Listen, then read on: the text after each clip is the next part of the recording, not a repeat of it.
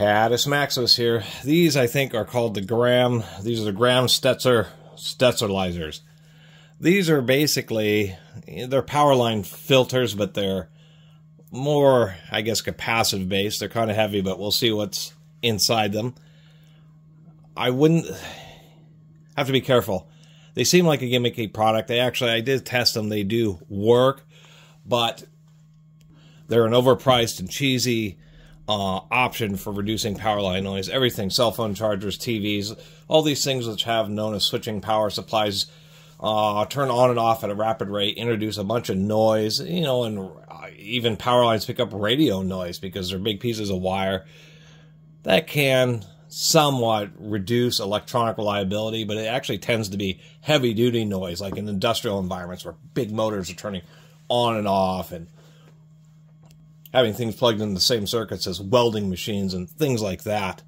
So the idea of these, you just plug them into a wall socket, and it acts kind of like having an EMI filter, a power filter,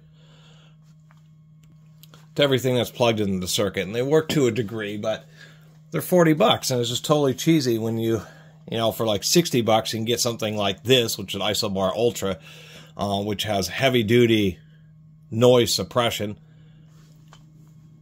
Isobar, because there's actually separate noise filters on each of these pairs of sockets. Then you actually get something that has essentially a similar effect, but something that has heavy-duty noise filtering. As soon as you plug this in and turn it on, it's providing the same effect on your power line as one of these. And this is just something that plugs into a socket, uses up a wall socket. Of course, on their website, they say, oh, you need to buy a whole bunch of them. You need to buy 4 or 8 of them at $40 a piece. And you know, on Amazon, there's a 4-pack for $155. And it's just like, come on now, get yourself something like an Isobar Ultra, and then you'll have the same effect. Plus, rather than just plugging into the power line, this actually provides surge protection, separate isolation on the outlets, and so you can plug in particularly noisy devices like USB chargers in one of these sockets, and it prevents the noise from getting into the power line, any power line noise from getting into any devices that you may like or may plug in here, medical devices, audio equipment, that type, scientific equipment or electronic test equipment, that type of stuff. So that's kind of my deal about this video in the review, is that these things quote unquote work, but they're just a waste of money when you really should be getting, once again, something like this. Anyway, conveniently they glue them together or ultrasonically weld them, but I have some tools here that I believe we can get it open with. With many of these glued together type of packages, many times all you have to do is just crack the plastic. So sometimes just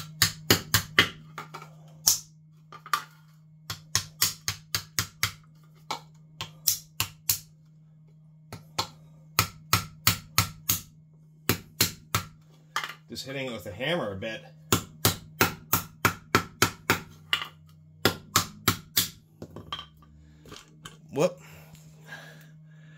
can many times get it pretty close to coming apart. This thing is glued together pretty well.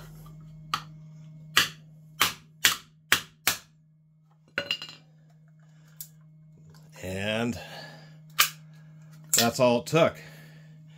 And I was talking about being a capacitor. That's what it is.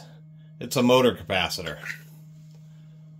So since capacitors resist changes in voltage by supplying current, the noise that is inherently variations in the voltages, the capacitors just help smooth it out. And that's what makes these so cheesy, is you might as well, you know, get it once again an Isobar, which actually has inductors and surge protection, not just a motor capacitor that's charging $40 to put into a plastic case.